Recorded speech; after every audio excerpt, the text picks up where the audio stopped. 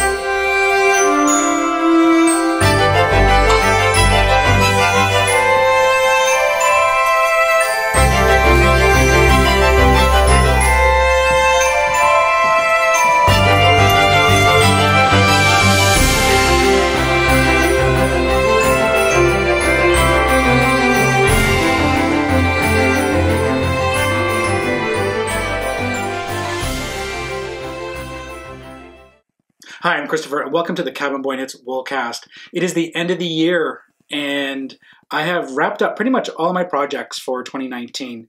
The last one was a talk for the Toronto Knitters Guild, and I did it last Wednesday at the University of Toronto.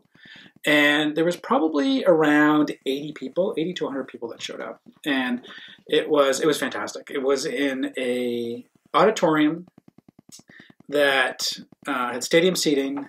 And I wasn't sure what to expect. They did provide me with the layout of the theater prior to, but what I didn't expect were the attendees. I didn't. For Knitters Guild, you'd expect accomplished knitters or all various levels of knitters. I just wasn't sure, and I wasn't sure. I knew a couple of people who belonged to the Toronto Knitters Guild. I used to be a member a couple of years ago, but I didn't go to any of the sessions. So anyway, I was there. Showed up. I had a trunk show before and afterwards, which was great. And then I gave my talk on the history of knitting in Canada. And each time I do it, I go down different rabbit holes, and because there's so many stories to talk about. But what I wasn't expecting was the number of designers there, and one of my knitting idols showed up, and I was really excited for that, and so basically, this is what happened. So I get there, and I see a bunch of people, friendly faces that I wasn't expecting, and so one of them, Carla, who owns a needle pulling thread magazine. Which is a fantastic magazine, and you know, kudos to her. This magazine's been around for a number of years now, and seems to be getting bigger and bigger. It has a both hard copy and online presence, and so she's really done a phenomenal job with that magazine. Stephanie Aaron was there. Stephanie Aaron, you probably know her sweater. She's a crocheter, and if you went to Rhinebeck, her sweater grabbed so much attention. It was one of the most popular sweaters there. So it was one that had lightning bolts down it. It's phenomenal. So I was excited to see her there. And Michelle Porter was there also. Michelle's had and she came up to talk to me as well, which was nice. She had a design in Vogue, September 2019 magazine. So that was nice. And then my idol is one of my knitting idols anyway, is Kirk Dunn. And Kirk is phenomenal because he brings a completely different lens to knitting. He studied with Calf Fassett, or he was an apprentice with him. He manages to mix theater with knitting. He's also doing some phenomenal things with knitting. He has these stained glass pieces that are absolutely beautiful. And he's been on Canadian Broadcasting Company, CBC Morning Show. It's easy to find him on there. I'll put links to it. But when I saw him there, I've communicated with him through Instagram, but I've never actually met him. And so I was asked to provide a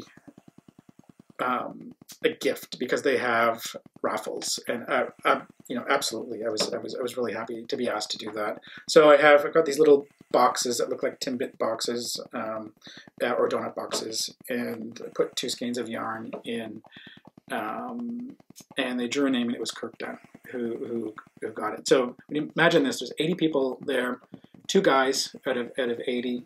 And Kirk is the one who ends up winning. So he went down, picked that up, and then after my talk, he came down, and I was talking to a woman as I was selling my yarn, and she was telling me a bunch of stories. So he patiently waited on the right side of her. I guess on the left side of her, it was my right side.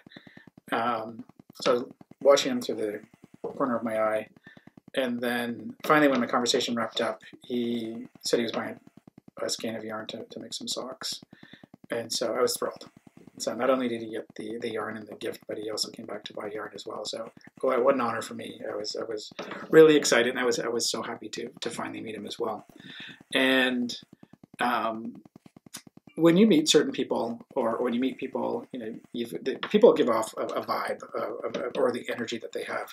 He is the first thing I thought of when I shook his hand was there's this comfort and an openness that ministers have when you meet them. Some really good ministers, and so when I shook his hand, I felt that immediately. It was really interesting. So anyway, I was definitely fanboying out then. So I was really excited. But I ended up joining the guild, and I'm glad I did. I did a lot of thinking about it prior to showing up. And just thinking about, what is the purpose of the guild, and, why would I want to join? And I think for me, I kept coming back to the same thing, and it's community. It's a sense of community. And this guild definitely has that. The people were so nice. And one of the things I absolutely loved about the evening was the questions that were coming up when I was giving my presentation. I had some fantastic questions. They were all great questions. They were, directly related to the topic, or some of them were off, and just still within the knitting world, but outside of the conversation, and it was fantastic as well. Really, there were seasoned people in the room asking fantastic questions. I loved it. One of the questions I found very interesting was, we started talking about gender, and then it morphed into, have I experienced any type of homophobia in the knitting world?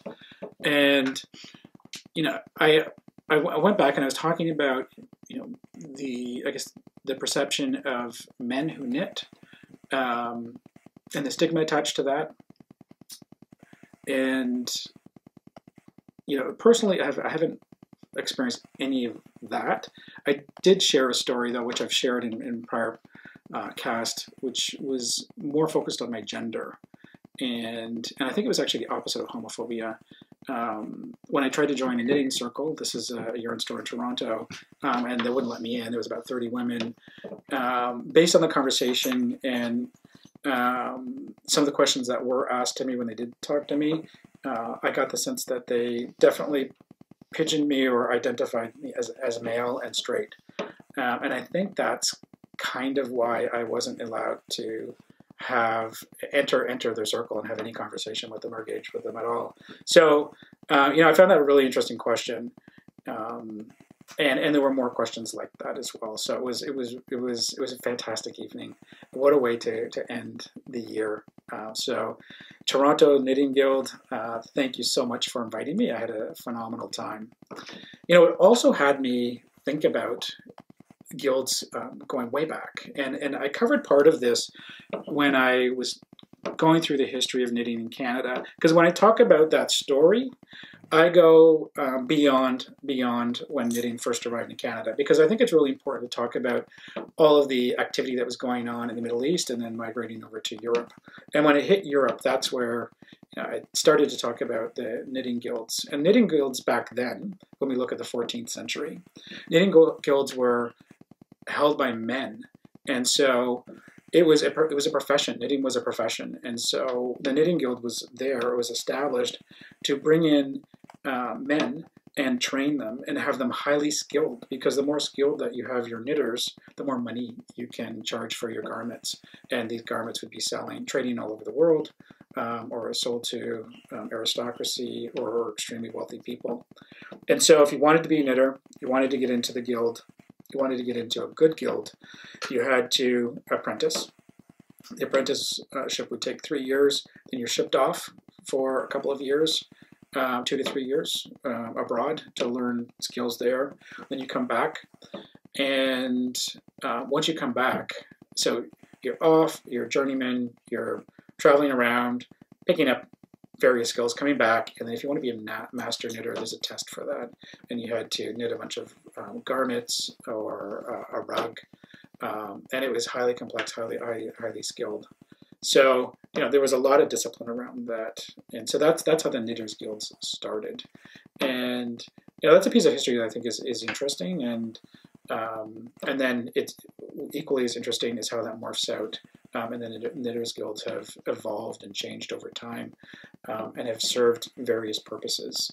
And I will tell you that the Knitters Guilds that I'm familiar with, close to Toronto or outside of Toronto, are very active, and they're great. They're a great resource for people, camaraderie, and it's just a wonderful environment to be in.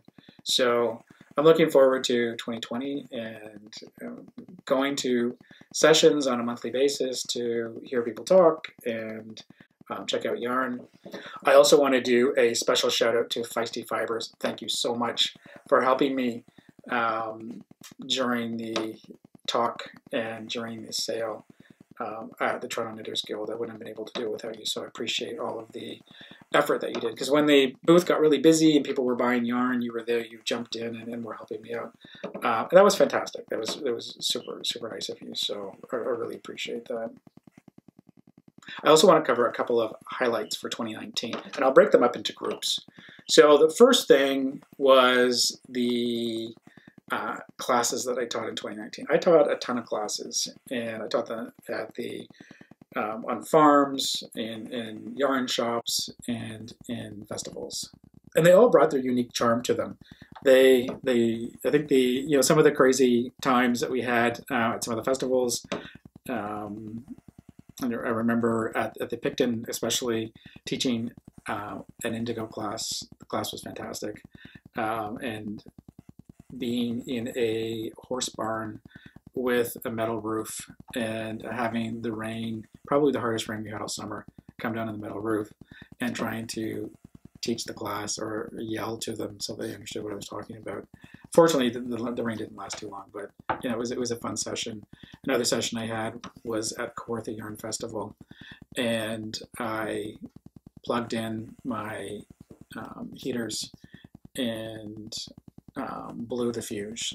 So, and I was teaching a dye class, so it's a little challenging when you don't have heat to do that. But everybody was adaptable and super nice. And then the 4 classes that I taught at Twist was fantastic too. To a group of people who spoke both French and English, but that was a very interesting experience and a fantastic experience as well. So the teaching on the farms. I was teaching in the pouring rain at Topsy Farms, but it's still the people at Topsy Farms are so fantastic and accommodating, and I had a great time there as well. So I had a fantastic time teaching. I think this year I've made some commitments, or this coming year I've made some commitments, which I'll probably talk about them in the new year. I'll be teaching in various places around. Vending. Vending was something that I got into this year, selling my yarn, and um, it went quite well. I was really happy because the joy I get out of it is being able to talk to people about yarn and educate them on yarn and talk about the natural dye process. I really like that. I feel that so rewarding. Selling yarn is also nice as well, but I really love the interaction with people. So that was something that I really enjoyed. Another highlight for me this year was participating in two art exhibits, and with Maison de Pauve, and it was fantastic. The first one was a fiber-related um, exhibit, and so I created a piece that was 7 feet by 5 feet. I've talked about it in prior episodes, and I strapped it right to the pipes of the gallery, and it was probably my most ambitious piece. It definitely generated a lot of discussion, and I had a fantastic time. It was great. I was very happy participating in that show with a lot of phenomenal artists. And then the second one was definitely one of the highlights for me. It was the project Am I a Jock? And I asked for jocks to be knit from people all over the world, and I had all genders participating in it, and it was fantastic. It was huge. So I brought some as well to show off because the work was absolutely fantastic. The concept, was very interesting to me because it was just challenging people's perceptions of masculinity. The overall exhibition was called Positive Masculinity, and so I thought by introducing crochet or knit jock into an area that is full of masculinity and jocks, bringing something that's intricate like that into it, helps us look at this from a different perspective. And so I brought a bunch of them I wanted to show you. So this is a bowl of jocks, and again, they came from all over the world. Here's one from New Zealand, and so I basically had them. I had them up on a wall, and people could pick them up, try them on. I also created a shower area, and they could go into behind the shower curtain and try them on, and people did. There was a lot of pictures. People posted them on the internet. If you go to hashtag Am I a Jock, you'll see some of the people wearing them. I'm also going to, at the end of this video, I made a little video of it, and I will post that as well, so you can see the jocks that were in it. But this is from the United States. This is from Toronto, from a great designer in Toronto. This is from the United States as well. So they go on and on. Some of them were extremely popular. This one from New York was very popular.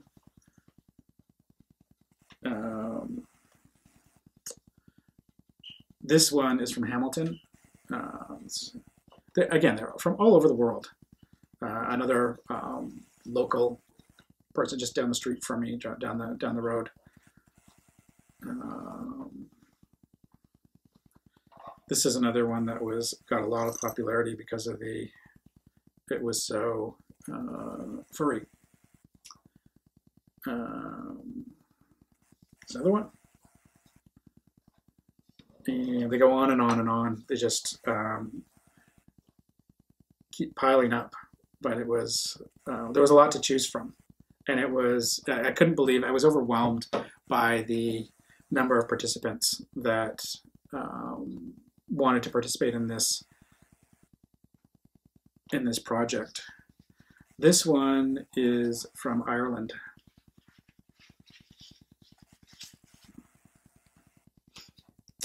And got some more. This one was already in an exhibit. This one is from Denmark. This one was also very popular to try on. So and it's great too because people asked me to give them. This one's from Toronto. People asked me to give them a pattern, and my preference was not to give them a pattern, but if they were really stuck, I would, because it was nice to see people come up with their own ideas, and I wanted them to be. I didn't want them to all be uniform. I wanted them to look completely different. So This is also from someone from Prince Edward County. So it was great. I had a fantastic time. The owners of the gallery were talking about taking this on the road and going to other galleries with it. I was thinking about doing that in 2020. I'm just going over my schedule now to figure out to put everything, get everything up on my calendar, but also to set priority to what it is I want to focus on in the new year. So that was great, and I had a fantastic time. And for all those people who participated, thank you so much. And when I say participation, not only knit or crochet jocks, but showed up, put them on, took pictures. It was a lot of, or reposting. It was a lot of fun. Thank you. 2019 was fantastic. I had a lot of ups, a lot of positive things go on. I think I had a lot of learnings as well.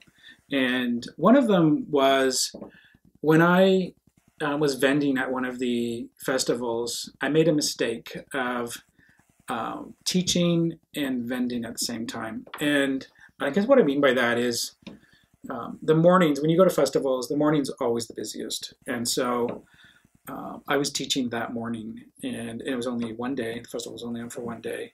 And so I missed all the people coming into the booth to talk to me.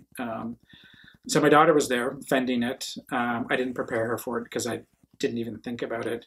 She did a phenomenal job, though. She's definitely more versed than I am with respect to nature and botanicals. And so I learned a lot from her. They wanted to talk to me and the dyeing process and all that stuff. And so I won't make that mistake again. When I'm vending and teaching, I'll make sure that I'm teaching in the afternoon, so I don't miss people that are coming in the morning. So that was I think that was probably the most valuable thing that I learned this year. But again, I had a fantastic time this year, and I'm looking forward to 2020. 2020 is already shaping up to be a really interesting year. I've got a couple of patterns coming out. One of them has already showcased at the annual general meeting for the Upper Canada Fiber Shed. And this is a project where I partnered with a farm and created a shawl.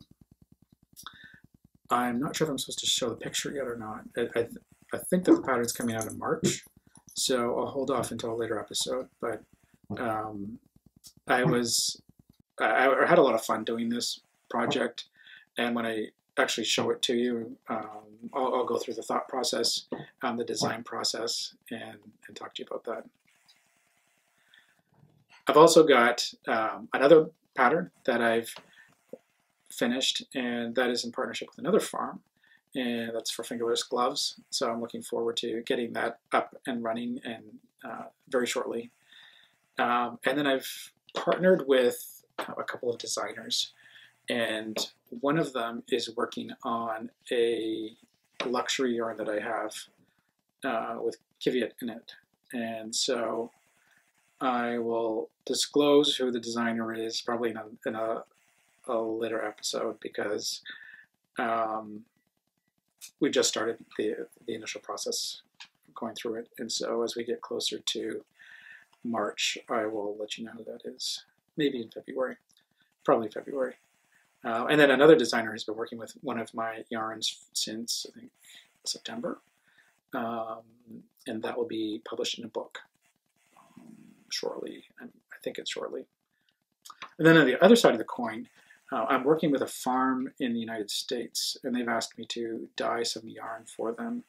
And once I get that yarn dyed and the thumbs up from the farm, I'll talk to you about the farm. I know most of you will be very familiar with the farm, so I'm really excited about that. It's nice to work both ends. It's nice to have the dyeing process and have a designer work with your yarn. And it's also nice to have someone send up their fiber to you and work on that as well. I'm really looking forward to it. And then with respect to festivals, I will be at Knit City in Montreal in March as a vendor, and I'm also one of the sponsors. And so that will be a lot of fun.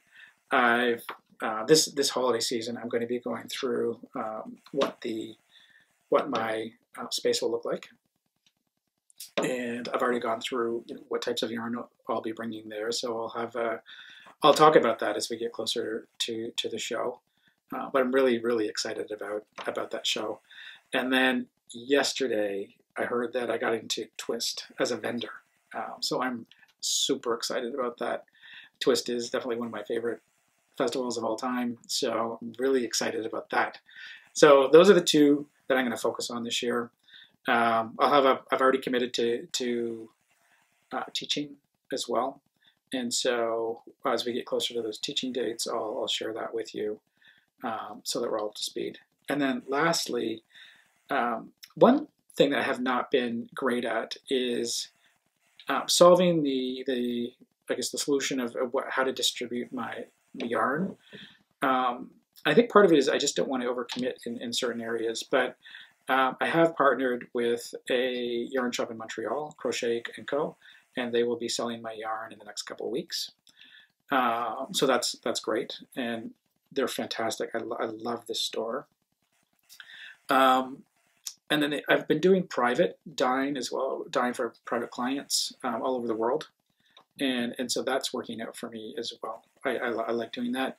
But I've had a number of people, I can't sustain that model. So what I will probably do is, I think online is probably where I'm going to go. I'll work with select stores, and then I will get my online shop going as well. So these are all things I'm very excited about for 2020. And before I go, a couple of you have asked if I'm going to show you my woolly balls this year. And so here they are. I usually put these on the Christmas tree. This year I taught a couple of classes on making the balls. I usually use this pattern, the sheep pattern. And I haven't published it yet. So if anybody wants it, send me a note, and I'm happy to send that to you. Anyway, here they are. Wish everyone a happy holiday and a very prosperous 2020. Take care, everyone, and I'll talk to you in the new year. Bye-bye.